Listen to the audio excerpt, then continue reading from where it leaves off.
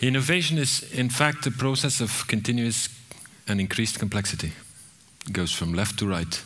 And at the same time, innovation becomes a commodity and over time part of the present, part of the past, or nostalgia.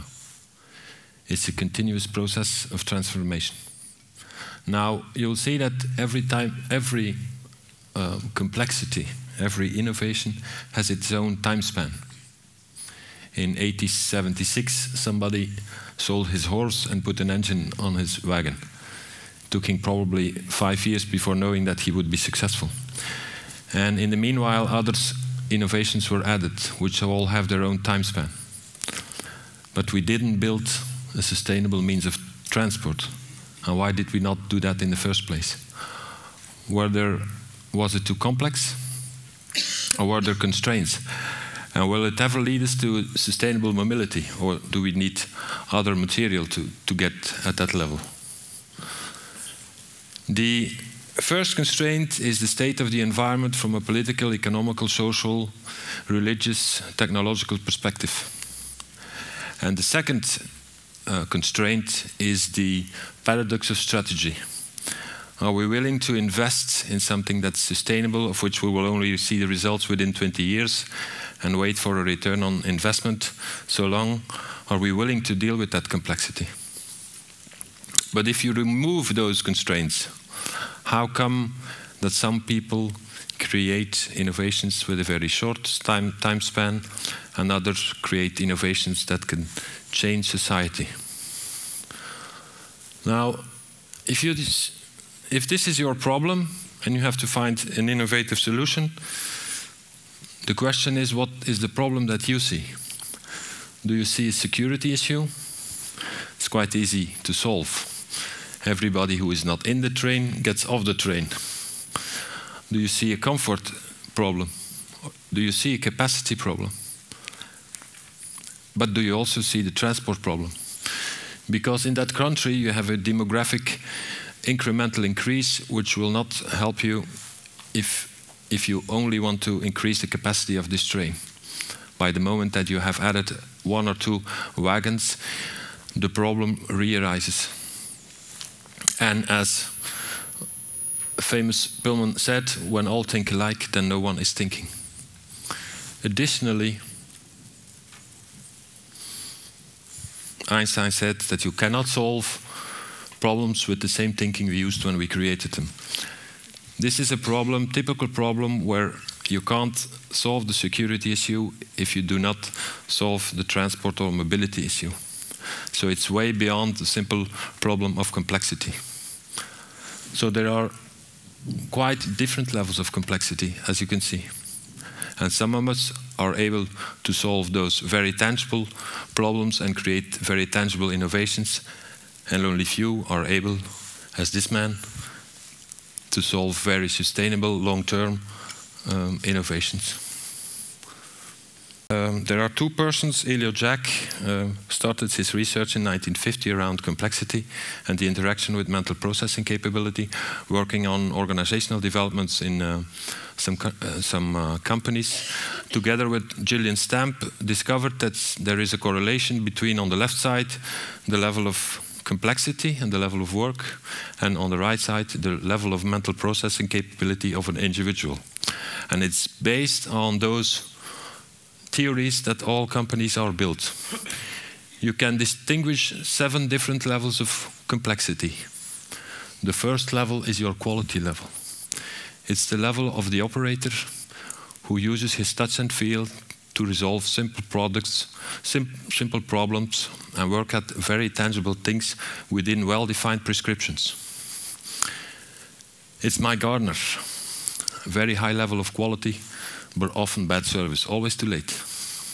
At the service level, people accumulate data. They work within a frame, look for the options within the data that's at present, and try to find a solution within that existing data. And they use it to serve customers or to serve colleagues internally or externally. And at the highest level within the first circle, you have practice. Practice means going for good and best practice. We combine the power of means and people to make the best of it. We look at the series of activities. Don't look at the data as such, but we look how data is structured and try to find innovation by looking at the efficiency of the structure of the data. They go for best practice, and best practice is applied innovation because we apply innovations that has been invented by others.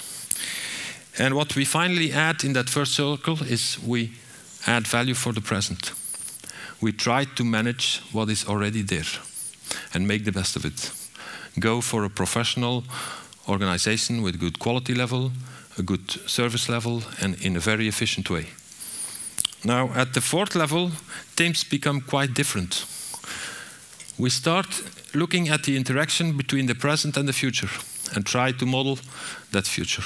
We look at scenarios, how we can bring the past, the present, and the future together. So we model.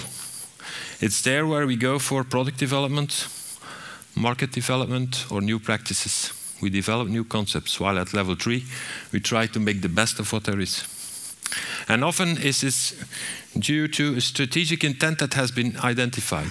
Strategic intent is all about who do we want to be and for who. For the people we employ, the customers we serve, the investors who invested in our company. Who do we want to be? The question, if you look at the railway company, you can ask a question, who are they really want to be? What are they doing? How come that their use of their railway has brought them to this kind of situations? Was their purpose clear? So strategic intent. People at strategic intent, they make everything abstract and interact everything with everything. They start to weave. And at corporate citizenship, what they do is they finally add an additional role.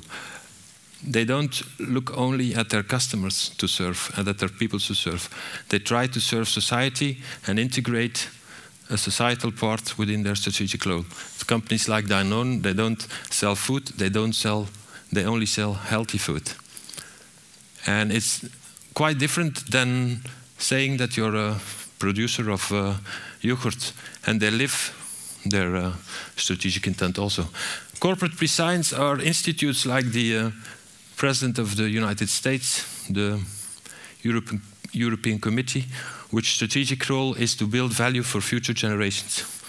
And they're struggling. They're struggling very hard because they have a difficulty to integrate all different components.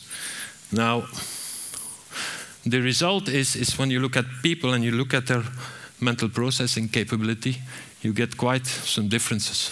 At level 1, you have the executor. He executes what is prescribed. At level 2, you have your problem solvers. They serve customers by solving individual problems.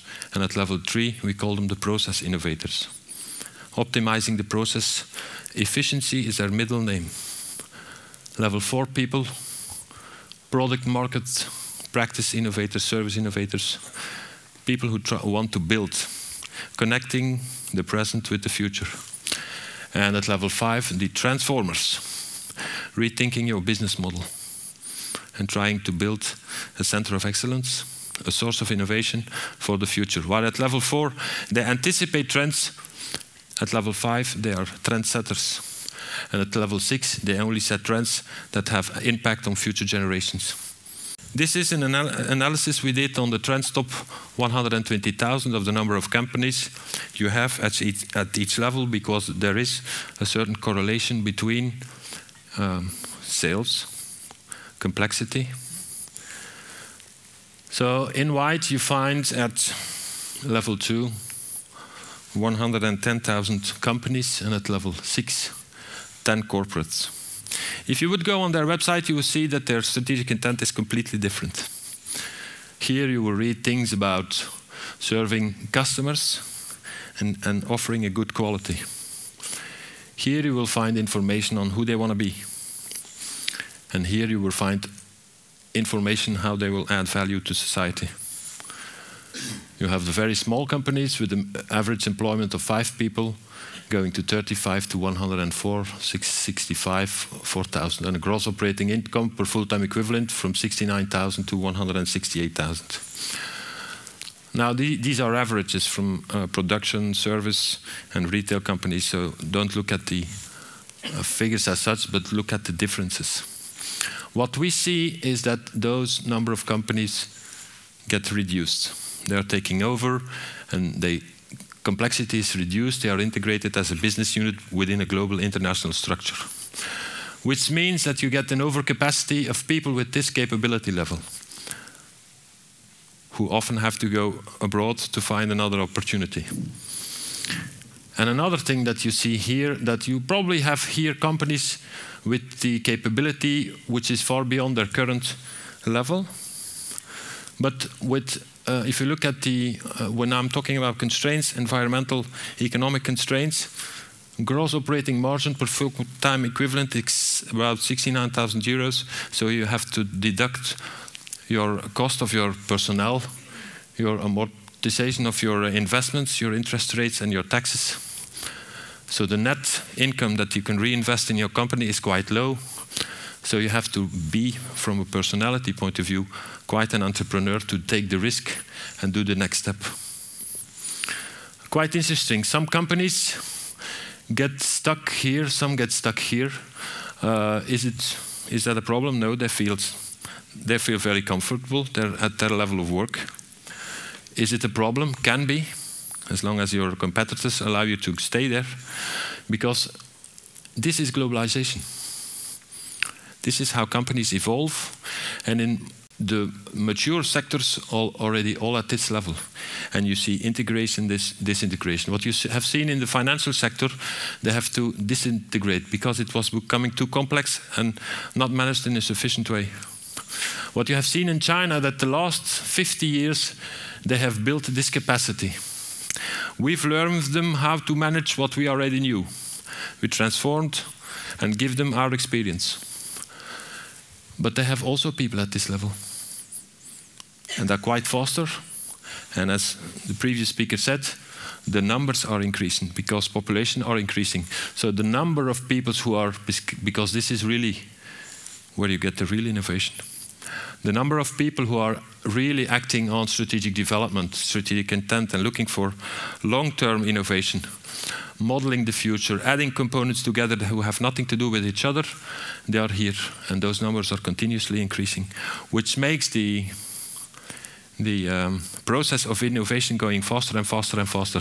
And as he said, these people who are very good in making applications are putting additional applications on your iPad, and within a few months somebody will reflect how to get all that far more efficient, because they go for options, they go for efficiency. And when at the end, even with efficiency, you can't solve the problem anymore, you will go probably for new technology to be able to capture that complexity again. Now, my experience with how we are learned to look at people is that we have the intention especially to look at personality and expertise, which means that if those were people, you will probably only hire them if you are going to make a new Star Wars movie. Because we don't look at their mental processing capability. And the reason why is when you're in an interview with a candidate, it's very hard to see the difference between, is he telling us something of his experience, or is he telling us something that he sees? These are two main different things. So, it's capability that drives complexity. And it's complexity that drives growth and innovation. So my question to you all is, who makes what decision at all that level of complexity within your organization? Thank you.